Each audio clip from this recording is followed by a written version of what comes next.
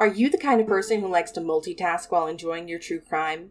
Maybe you like to listen while you drive to work, take a walk, or cook? Then you'll be happy to hear that A Memory of Malice is also a podcast. This episode is not intended for children. No harm is intended to the victims described in this episode or their families. This episode is intended for educational purposes. Content warnings. This episode covers heavy subject matter and includes serious content warnings, including sexual assault, including that of a child, sexual assault that includes anal activity, incest, domestic violence and abuse, child abuse and neglect, strangulation, mentions of Nazi symbols and white supremacist groups, heavy drug use, brief mentions of suicide, desecration of a dead body, and general misogyny. Please, if any of the previous are triggers for you, come back for another episode. Like I said last episode, there's never any shortage of true crime.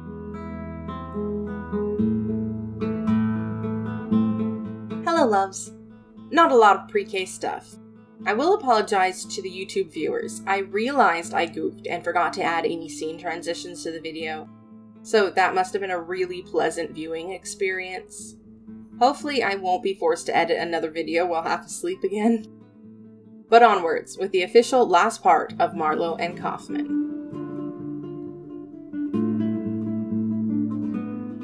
On May 11th, 1956, a premature baby was born in a Cincinnati hospital. The mother, a 17-year-old, didn't seem very excited over her new baby, but her reaction looked like adoration compared to the total indifference of the baby's father. If he was excited to have a son, he didn't show it. The girl's name had once been Doris Walls, before she got pregnant by a boy who also lived in an impoverished area of McCreary County, Kentucky. Jeffrey Marlow had married her, and he'd moved them all to Ohio in search of work. The newborn baby was James Gregory Marlow, and this would be the most peaceful and least tumultuous time of his entire young life. Doris's habits of hard partying and drug use put a strain on her marriage with Jeffrey, who had bad habits of his own. It wouldn't be long before their young relationship would crack. Doris packed up 2-year-old Marlow and carried him back home to Kentucky, where she would stay with her mother. It didn't take her long to find someone else. Doris was a beautiful woman, known for her brown hair and long red nails. A preacher in a nearby town, whom the book referred to as Donald Bender, fell for her, and they married in 1958. A year later, the pair would have baby Veronica. Marlow had always been a victim of neglect, whether by his mother's poor parenting or the lack of resources available to those in McCreary County. But now he would be singled out for his stepfather's physical abuse. In Property of the Folsom Wolf, Lassiter describes how Bender would verbally and physically abuse the young child. From the book, he would cram him into the space beneath the sink and force him to stay there for hours at a time. I'm uncertain of his exact age during this, but it happened during a 4-year span, from when he was anywhere from 2 to 6 years old. The physical and emotional abuse only compounded the serious neglect both children experienced. Money was tight in the area, and nourishing food was scarce. It was common to see children suffering from diseases caused by malnutrition. Marlow's teeth rotted, and Veronica developed chronic kidney disease. In response to the desperation of the area, bootlegging whiskey and weed became a common occurrence. Doris was thrilled. Not that she was worried about providing for her children. A rougher crowd of bikers moving to the area thrilled Doris because now she had someone to party with. In one memorable instance, she took her children over to her friend's house and left them there to be watched over. She left her friend a quart of milk so they wouldn't be a burden. She didn't retrieve her children for 2 weeks. Once again, Doris's hell-raising put a strain on her marriage. She and Donald would often have tumultuous fights. He had shot her, and she had stabbed him 7 times. I don't know if the shooting and stabbings happened at the same time, She would even try to run him over with her car, a tactic that is familiar to those who know Cynthia Kaufman's history with Doug Huntley. In 1962, she and Donald divorced. She took the children and went back to her mother's, but she couldn't afford to raise both of them. Not even in the neglectful fashion she had been doing all along. She sent Marlow away to live with his father. Jeffrey Marlow had moved from Cincinnati to Vermilion, Ohio, where he lived with his new wife and children. Coincidentally, the same day young Marlow disembarked the Greyhound bus to meet his father, Jeffrey's wife Anita was giving birth. His father took him to the hospital so he could meet his new stepmother. Anita Marlow described how he looked when she first saw him. His clothes were old and threadbare, his shoes falling apart, and his mouth was full of sores and rotten teeth. Unlike every other adult in Marlow's brief life, Anita took pity on him. She said he was a lonely, lost little boy wanting somebody to love him. And so she would. Even though Anita had 2 other children and a new baby, she took Marlow right in hand. Anita enrolled Marlow in school. She even took him to the dentist twice a week to fix his teeth. The 6-year-old seemed to be happy. But certain patterns seemed to repeat in James Gregory Marlow's life, and though his father seemed accepting, excited even, of his presence, his son soon became the target of his wrath. Nothing the child did was right. Jeffrey slapped and spanked Marlow for everything from eating incorrectly to being rude. The abuse would only increase when Jeffrey drank, and he drank often.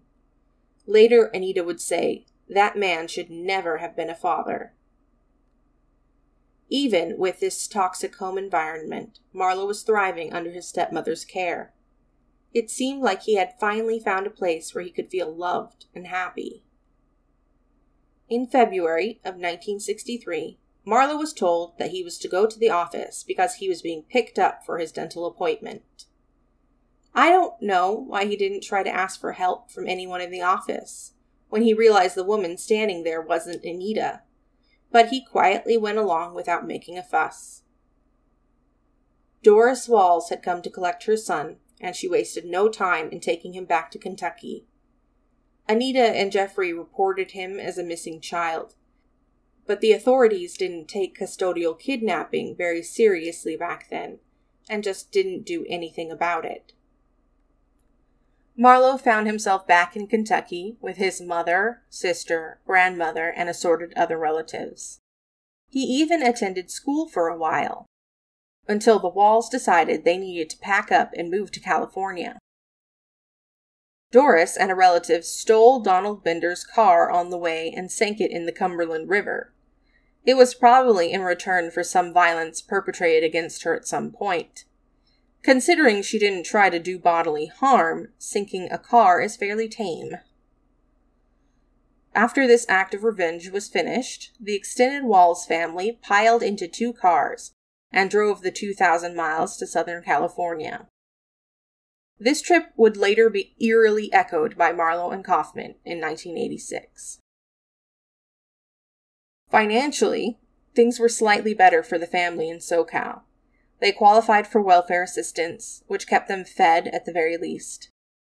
But the neglect continued for Marlow and Veronica. Doris leaned even harder into the party scene, getting mixed up with harder and harder drugs. She eventually ended up a regular user of LSD, cocaine, and heroin. She would disappear for long periods, and the children would rubber band between foster homes and their grandmothers.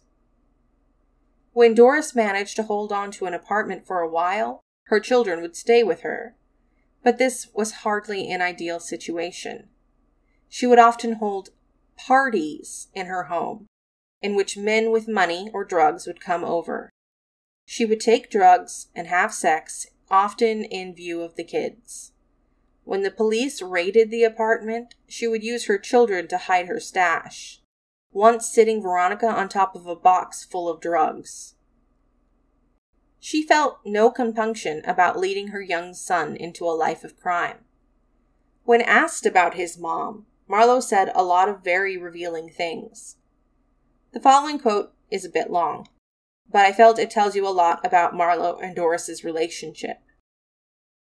It says, "I loved my mother. When I was just a little guy, we did robberies and burglaries and stuff.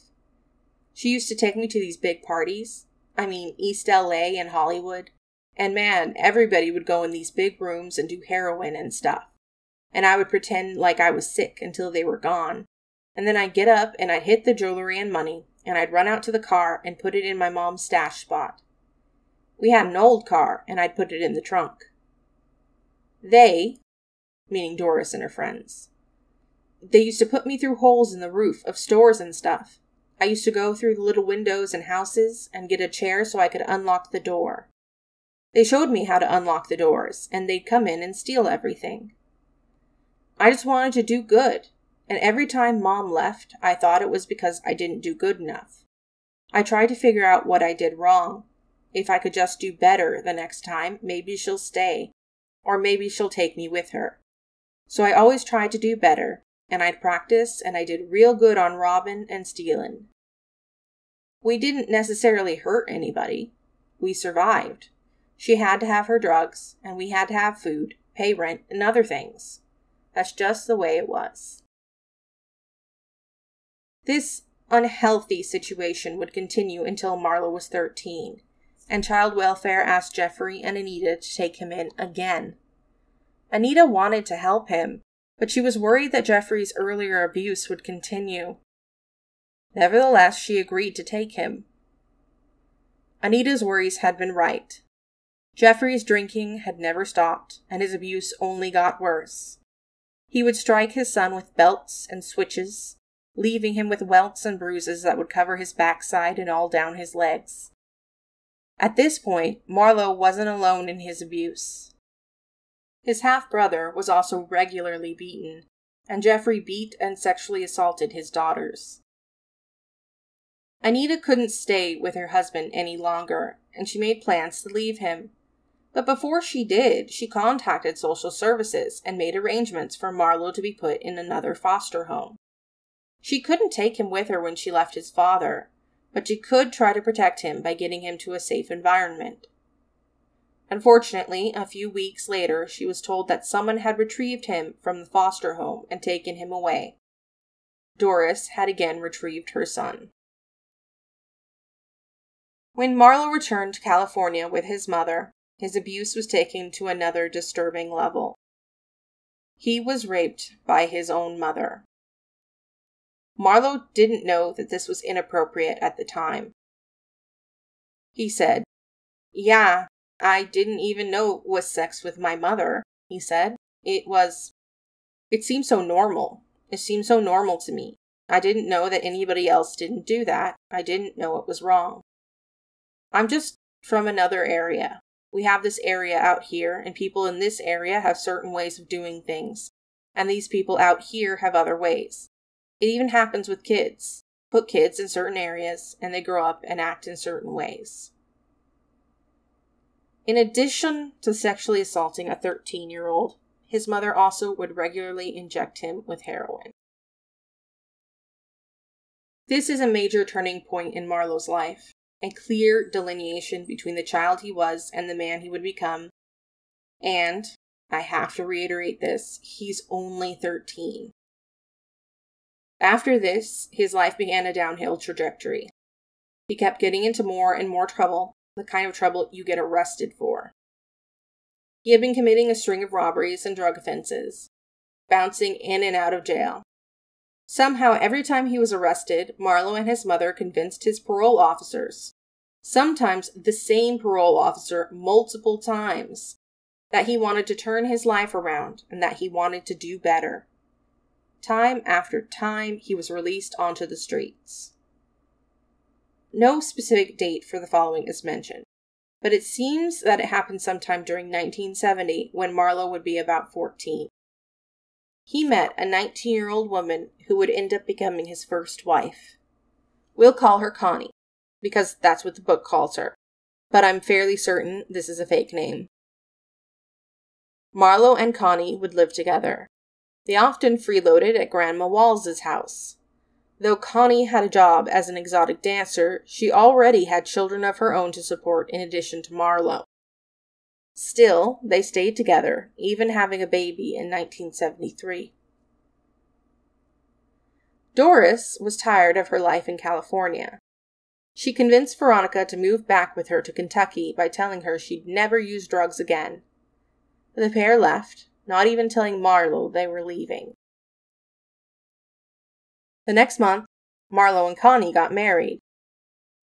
Connie was the only one of the pair making any money, and that money went to a round of increasingly harder drugs.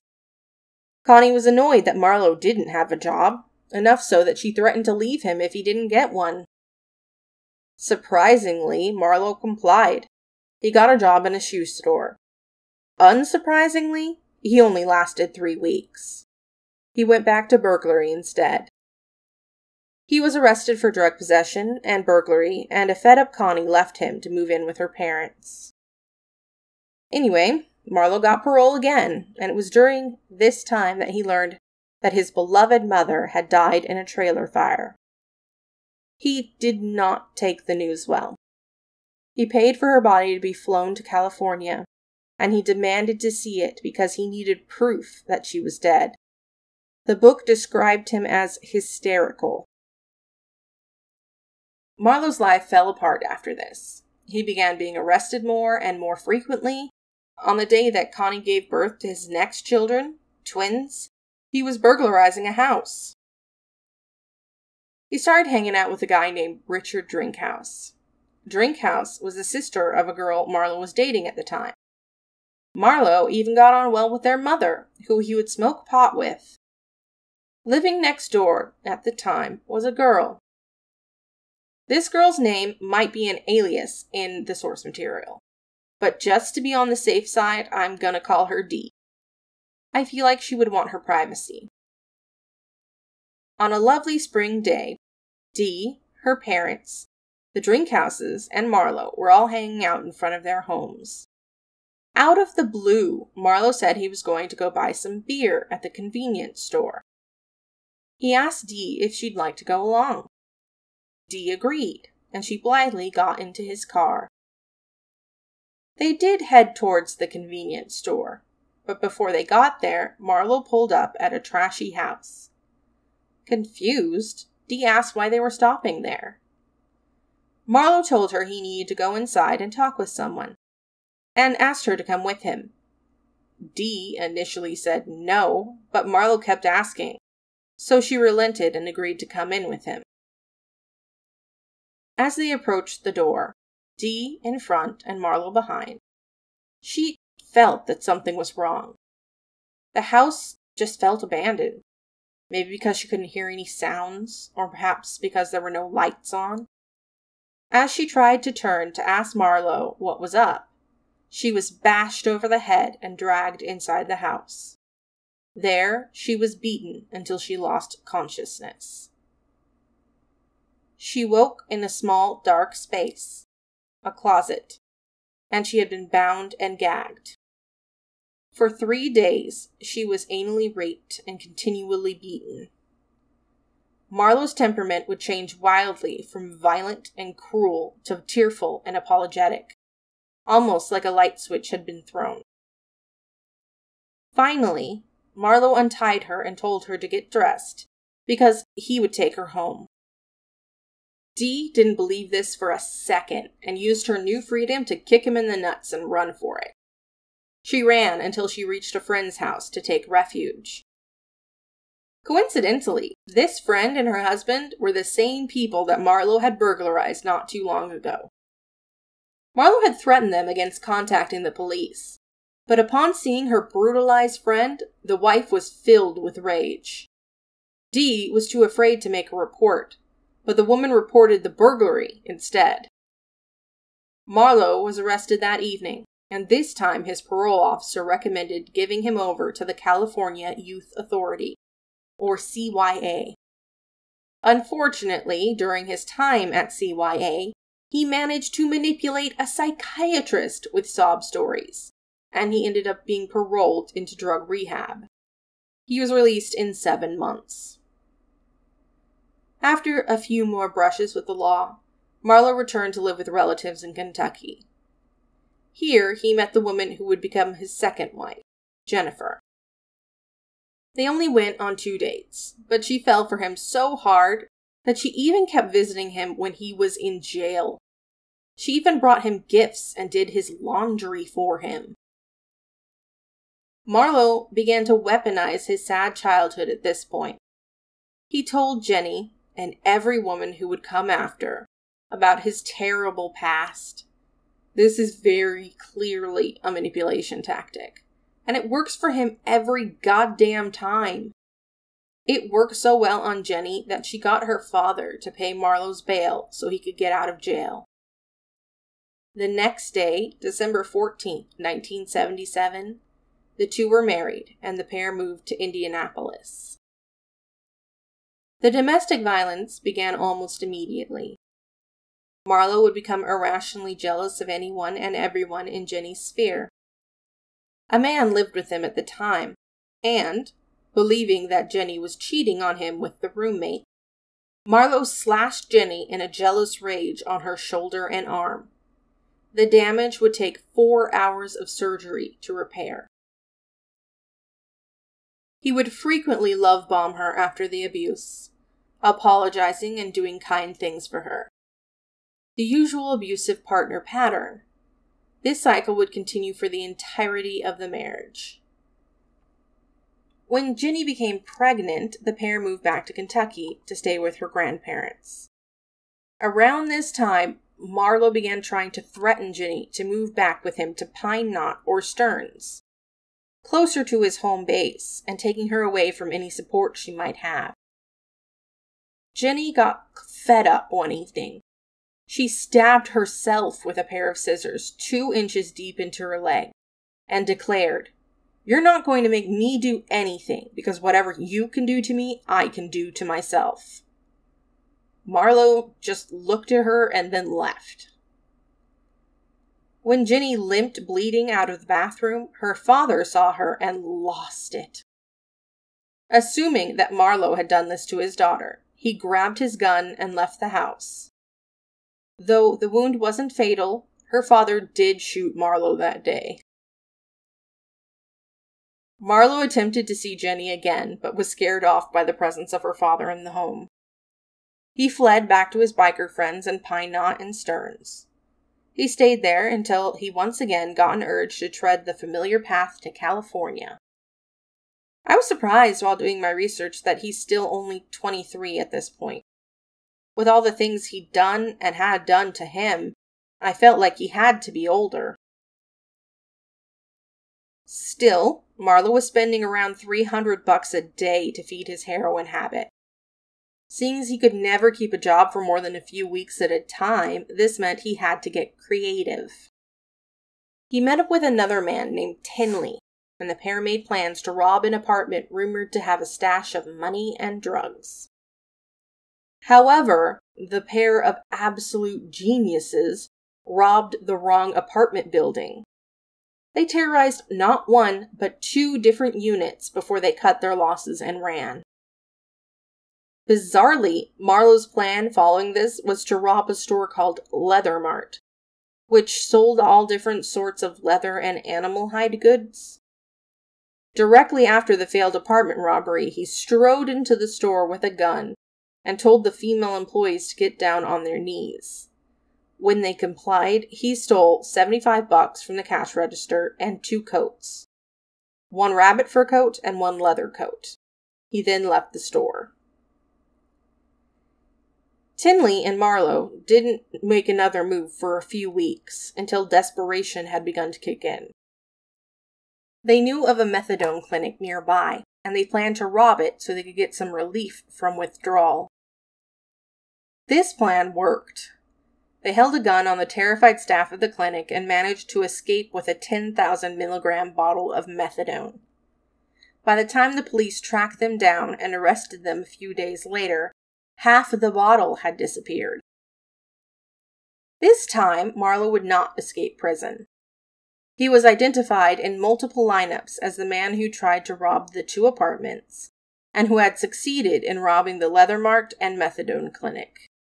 He took a deal and agreed to plead guilty to armed robbery. Marlow was sentenced to Dewell Vocational Institute for 5 years. And almost immediately, Marlow managed to meet another woman. Beverly wasn't even visiting Marlow when she met him, but he spun her the sad story of his life, and she was hooked. A fact about Beverly that he probably found even more attractive was that she was facing charges for shooting a woman with a handgun. She probably reminded him of his mother. Within a month of meeting Marlow, Beverly brought a reverend with her to visit him, and she had them married right there. Unfortunately for the newlyweds, Marlow kept screwing up their chances for contact visits. A contact visit is a visit with an inmate where you can sit together with no barriers. He kept breaking the rules and getting into fights, which took away his privileges. And when the prison did allow a contact visit, they found that Marlow had contraband on him immediately after it. In 1982, Marlow was stabbed multiple times by an inmate. The prison wanted him to testify against his attacker, but he refused. As punishment, it was decided that he would be sent to Folsom Prison, one of California's toughest prisons. It was in Folsom that most of the mythos surrounding Marlow would originate. To better survive in Folsom, Marlow buddied up to the Aryan Brotherhood. His cellmate would give him most of his tattoos during his stay, starting with a flaming swastika. Marlow would later try to distance himself from the Aryan Brotherhood, but no dice. In my book, if you proudly wear a swastika on your body, you're a friggin' Nazi. He ended up with many tattoos: the Vikings, a skull, and, disgustingly, Beverly's name on his penis. And if I had to sit with that imagery while researching this, so do you. Let's spread the gross around. However, the tattoo that he's most famously known for was a snarling wolf on his side, from which he got the prison nickname Folsom Wolf. Many people refer to the later murders as the Folsom Wolf murders, but as you can see, I prefer not to. Not the least because he has to enjoy that. He was released from prison just 10 days before he would turn 27. Of his behavior, Beverly said, the first few months everything was fine. He didn't do any drugs. He wanted a real chance at a real life, with a family and everything. He always had a job. He worked, no drugs, no alcohol. He spent a lot of his time lifting weights. This wouldn't last. The violence began on a Halloween night. Beverly was annoyed he had dressed up as a half-naked Conan the Barbarian, so she playfully smacked him.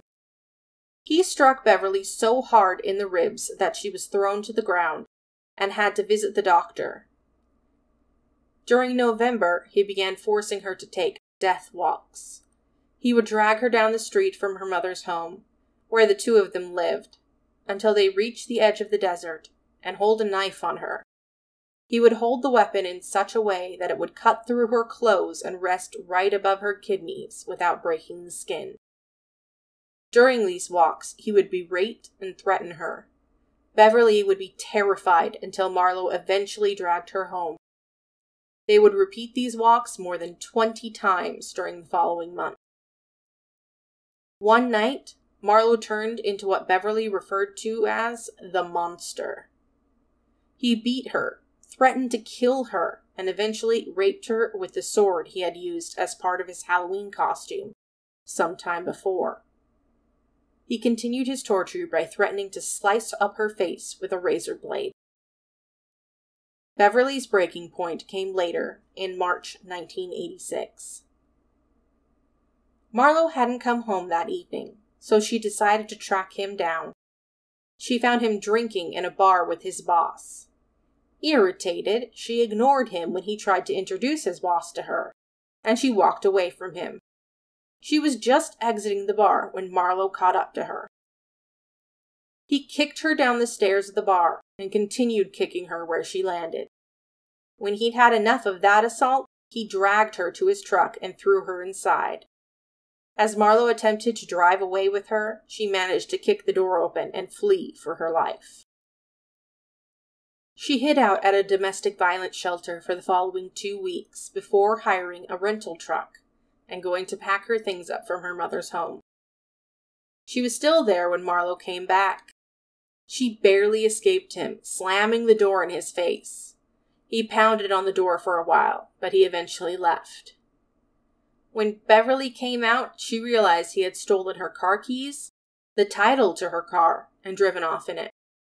Resigned, she reported the theft and drove off in the rental truck to her new home. That evening, police would arrest Marlow for vehicle theft and take him to Barstow Jail. His cellmate was a man named Doug Huntley. The two men were amused by the sound of a woman in another area cursing out the police officers handling her. "That's my honey," Huntley said. "I might even marry her one of these days." The fact that Marlow was so attracted to Coffman was pretty much a no-brainer. She was very similar to his beloved mother, after all. Physically, they were similar in their long, dark hair and attractive looks. They both had drug problems, though Coffman's addiction was less intense than Doris's when she first met Marlow. He quickly escalated her addiction. Like Doris, Coffman had a child but didn't take care of him. Though Coffman wasn't a neglectful mother like Doris was, she wanted her son while Doris couldn't have cared less. The two women were quite alike on a surface level. So it's not surprising he went after Coffman. He was even sneaky about it. Huntley was released from jail, and Marlow arranged to buy some pot from him. Doug took his money, but dithered about giving him the weed. An angry Marlow confronted him and demanded his money back. After this, he used the situation to feel out Coffman on her feelings towards Doug, to see how attached she was to him. Of course, no romance attempt would be complete without his sad backstory. This is eventually what got Coffman to sleep with him. I won't go over a lot of the same info from the last episode, because that would be boring, but there are several things we'll focus on. Because when two liars tell you a tale, there's going to be two versions of everything. Most of their journey towards Pine Knot was told similarly, but things do start to diverge when they reach Coffman's grandmother's house in St. Louis. Remember the tale Coffman told? How Marlow refused to allow her to get her son from her in-laws and take him with them? Marlow's version goes like this. Coffman talked to her parents on the phone and was visibly distraught. In the morning, she was still upset. Her and I talked about it in the bedroom. She said she didn't want to go over there. We decided to come back at another time when we didn't have a stolen car and get him another time. That was Cindy's idea. So she borrowed $10 from her grandmother because we were out of money again, and we took off to Kentucky. A small story to disagree on, but we're only getting started. The truth probably lies somewhere in the middle, but knowing them both can help you learn some interesting things. After arriving in Pine Knot and boozing it up at Lardo's 4th of July party, Marlow received the job to kill Wildman Hill from Killer. He went back home to discuss the idea with Coffman. Unlike Coffman's story, where she was unsurprised but unhappy to be involved, Marlow attested that she was the one who decided to take the job. Even while he attempted to tell her it was a better idea to wait for the job in Atlanta to make some money, Coffman preferred the idea of getting easy money fast. He eventually replied, "Heck with it then. Let's go out there and take a look at it." Examining these two stories gets more interesting with a little more context, so we'll hold off on a discussion of them for now and move on. Most of the killing of Wildman Hill, as told by Marlow, matches up with Coffman's account, until the very end. The pair headed out to the holler and drove to the top of the hill and spied on Hill in the midst of the cemetery there, with intermittent bang sessions. It's when you get to the meat of it that the story changes. Coffman's account says that Marlow forced her to take her top and bra off and lure Hill out to the cemetery. But Marlow says that he chickened out at the last minute instead. An annoyed Coffman took his gun, hid it in the back of her jeans, and changed into the bandana herself. While hiding in the vegetation, he saw Hill arrive and began looking under the hood.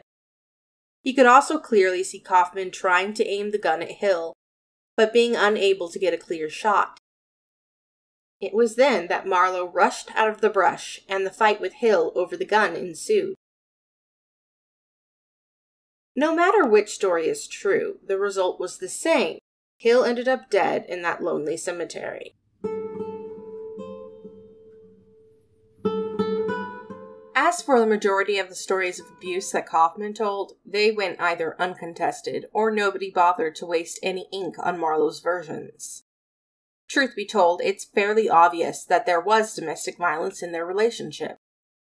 The only question remains as to the degree and the effect it had upon Coffman, but I'm getting ahead of myself now.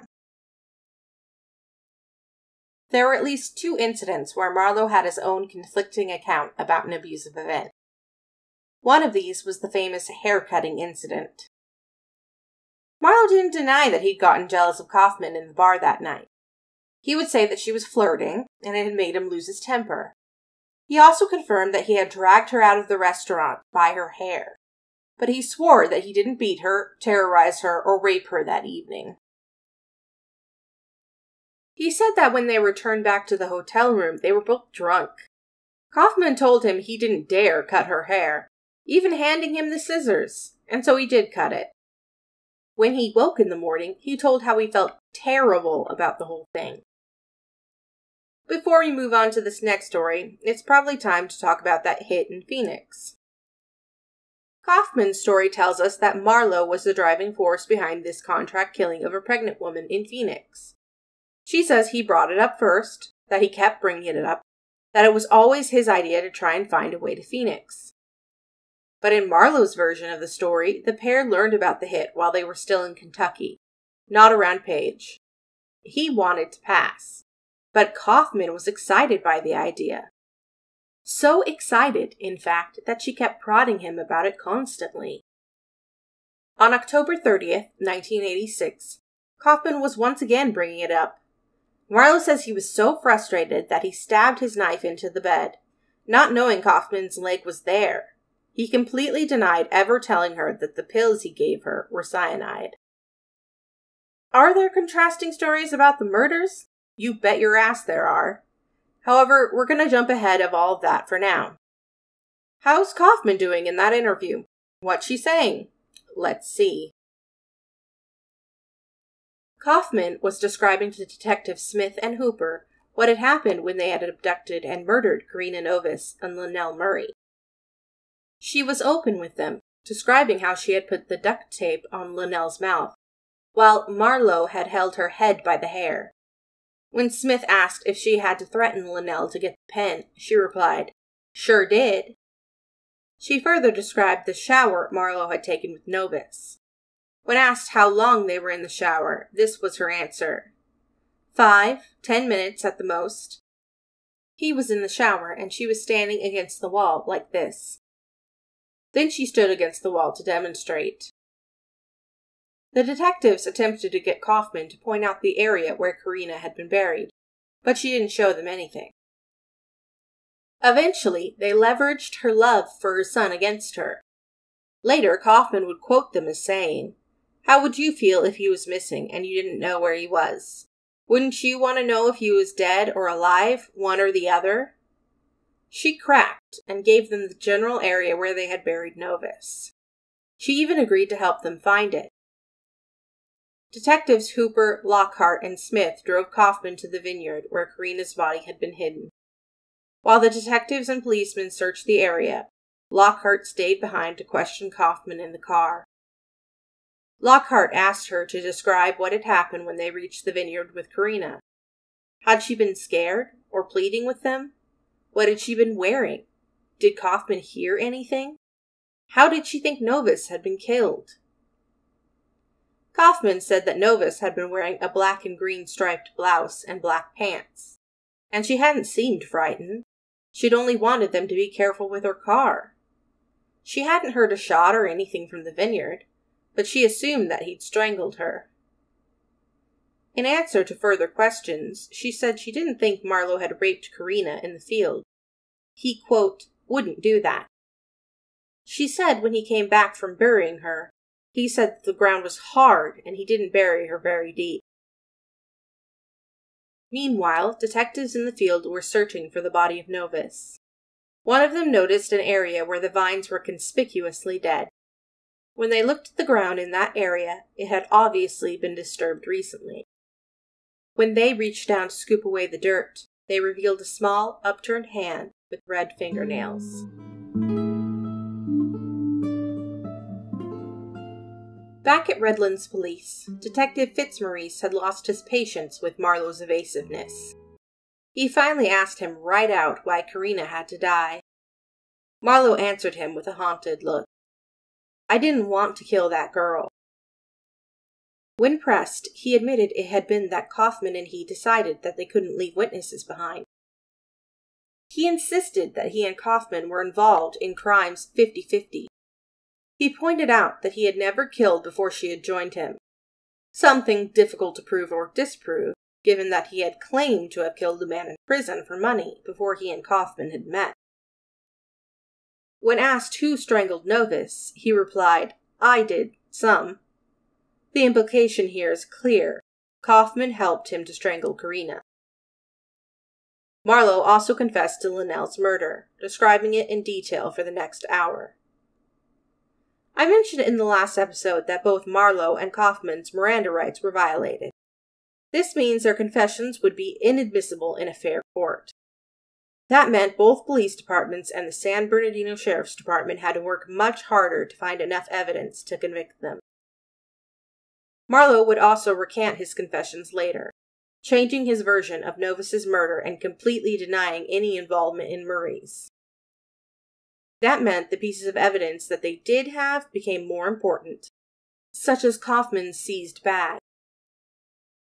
The bag that Coffman had contained 38 pieces of evidence in total, but the important items included a piece of paper that had Linnell Murray's signature written on it a few times, presumably for practice, a Phoenix, Arizona street map, a gun, and a silver metal earring with no back in a distinctive leaf shape.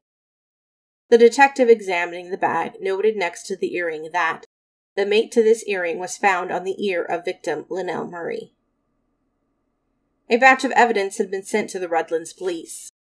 It contained evidence from the cave where Marlow and Coffman had hidden overnight, the pillowcase that Marlow had failed to throw out properly, and a makeup case from the Bavarian Lodge. In addition to Coffman's makeup, the case contained 5 single earrings.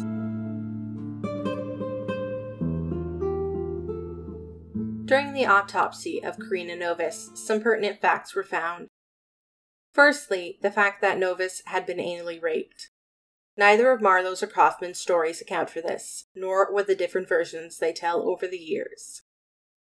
She had some injuries that occurred prior to her death. Broken cartilage in her wrist, bruises and scrapes on her face where it was pushed into the dirt. According to the pathologist, dirt had not only made its way into her mouth between her lips and teeth, but it had been forced between the tongue and roof of her mouth. It was also noted that one of her earrings was missing. They say there are 2 sides to every story, but the trial for the murder of Karina Novus had 3. While the 2 separate defense teams pointed fingers at each other, the prosecution believed that the defendants were equally responsible for their crimes. Marlow's legal team didn't even try to have him found not guilty, preferring instead to try and avoid the death penalty. They fought hard against Coffman's team, who was using battered woman syndrome to argue that Coffman was not responsible for her actions. To me, this trial felt less about Karina Novus and more about Cynthia Coffman. Every witness, every lawyer, and every objection seemed to revolve around this idea of proving or disproving whether she was abused or not. Karina, her life, and the bright future she had that was ripped away from her, felt lost in the shuffle. It feels so pointless to read about, and I'm about to say something that's probably not going to go over well with everyone. I don't think it matters whether Coffman was abused in this case. Now, I'm not saying abused partners can experience battered women syndrome, and thus be less responsible for the violence they do. But I think there's an edge. Killing your abuser because you can't take it anymore is one thing. Abducting, torturing, and murdering 2 women to save your skin is another. During these murders, by her own admission, Coffman was armed, driving the car, and left alone for long periods. She had many chances to save these women, but she never took them. In addition, of the 2, Coffman was the one with suspiciously trophy-like things in her possession. There was no reason to steal 1 earring from the victims unless it was as a memento. In the end, the jury disbelieved Coffman and Marlow as well. They were convicted and sentenced to death. In the trial for the murder of Linnell Murray, Marlow pled guilty and was given a second death sentence. Coffman was convicted and given life in prison. Before we close the case for good, I do want to tell you all about some interesting testimony that came up in the case. Most of it is Coffman related because, as I said before, it seemed like the whole damn trial was about her. Firstly, though Coffman's defense was that she was so afraid of Marlow hurting her or her family that she did whatever he wanted, they wrote hundreds of sexually explicit, love note-filled letters to each other while in jail. In one such letter, she had even drawn him a map of how to find her son. Which is just a strange thing to do, drawing a map so that the man you're terrified of can find the person that means the most to you. In the same letters, she expressed her appreciation to Marlow when he told her that he would cover the tattoo on the end of his penis with her name. She admitted on the stand that she wanted to show her possession of Marlow, just like he had shown his possession of her with his tattoo. Speaking of tattoos, Coffman's defense would make a huge deal about the ass tattoo. They would say that it was a clear sign that Marlow hated Coffman, that he treated her like property.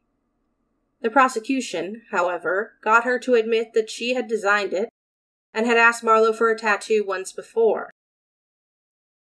Coffman's star witness was a famous psychologist at the time, an expert on battered women's syndrome. Some of you may know of Dr. Lenore Walker because she apparently teamed up with Kim Kardashian to help abused women who were wrongly convicted. For the low price of $1,500 a day, she championed Coffman's cause to the jury. She didn't help her cause much. As I told you, she ends up convicted with the death penalty. But we learned some interesting things.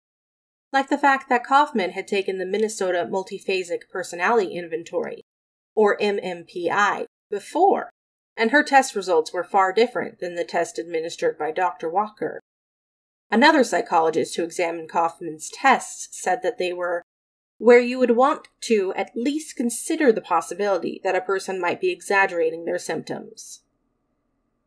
The single most interesting witness was a woman named Robin Long.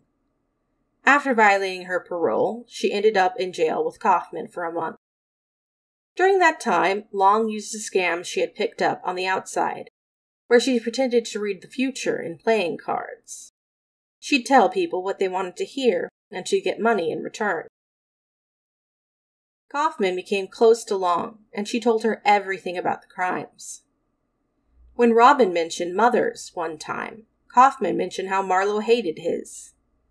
Robin asked whether their victims had looked like his mother, to which Coffman replied, "No, the last 2 didn't."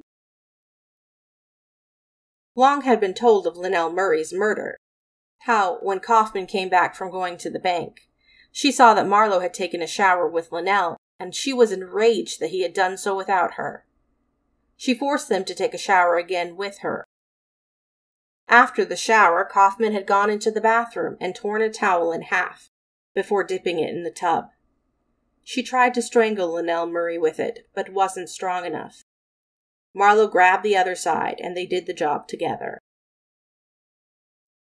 Coffman had even shown Long how she had twisted the torn towel to use it as a more effective ligature, and even demonstrated how she had strangled the girl using Robin as a stand-in. When Robin asked Coffman's reason for killing these young women, she said, "Because you can't keep a witness alive." And when asked why the pair killed the woman after making them take showers, she said that Coffman had told her Marlow wanted a clean killing. Great, we got puns. I think the most memorable thing Coffman said to Long was, "You see how my eyes get? They get just like Greg's. I'm becoming part wolf too." The most important thing about Long's testimony is that, unlike most jailhouse informants, she's a reliable witness. Robin Long had a 3rd grade reading level, so she had trouble reading newspapers and she didn't watch television. She didn't even know who Cynthia Coffman was when she met her. In addition, she received nothing for testifying except the joy of having her reputation destroyed on cross-examination. She didn't even want to testify and had to be tracked down and practically dragged to the stand. I found her very credible. As for Marlow, his story only changed in one way on the stand. Now he had absolutely nothing to do with Novus or Marie's murder. When he buried Novus in a shallow grave in that grape vineyard, she hadn't been dead, and he'd left her head unburied so she could breathe. As to Marie, Coffman had been her sole killer. After all, Marlow had never killed anyone before he met Coffman, right? This went down like a lead balloon. So Marlow and Coffman are given the death penalty, which is now pretty much a life sentence given the current laws in California. And they're locked up for life. Marlow's even spent most of that in solitary confinement, afraid that Coffman will somehow have him murdered.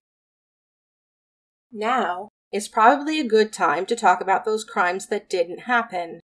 So let's talk about Sandra Neary and Pamela Simmons. Sandra Neary was 32 when she was found dead in Costa Mesa, California.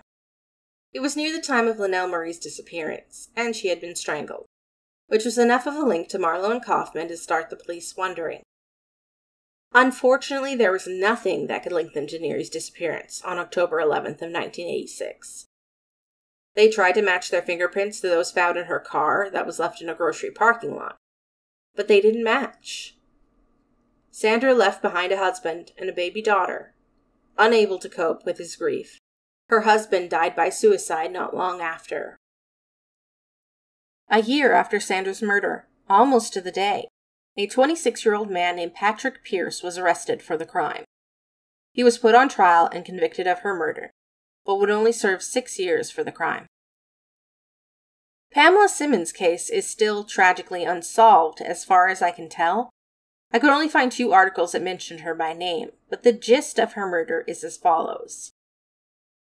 Pamela was a radio station salesperson who disappeared in October from her home in Bullhead City, Arizona. She was later found dead in the desert. No information was released as to the cause of her death. The police found fingerprints on her car and quickly ruled out Coffman and Marlow, as their fingerprints didn't match. I have no idea whether there were any other suspects in this case. So, why do we keep getting this information spread out there? I'm not going to point fingers, but I saw several podcast transcripts talk about these 2 cases, as if they're officially linked to Marlow and Coffman. Where does this come from? I'm fairly certain the original misinformation is being spread by Murderpedia.org. On the pages for Coffman and Marlow, they list Neary and Simmons as victims, and the source for this is sketchy as hell. I'm not afraid to say that because I have facts to back me up. Neary's case was solved in 1987. Simmons' case was considered not connected by Bullhead City Police a short while after they checked the fingerprints. That was long before the Encyclopedia of Serial Killers was published in 1990. That's just shitty research. So, the moral of the story is always back up facts with multiple, credible sources. We owe it to victims like Sandra, and especially Pamela, whose case hasn't been solved yet.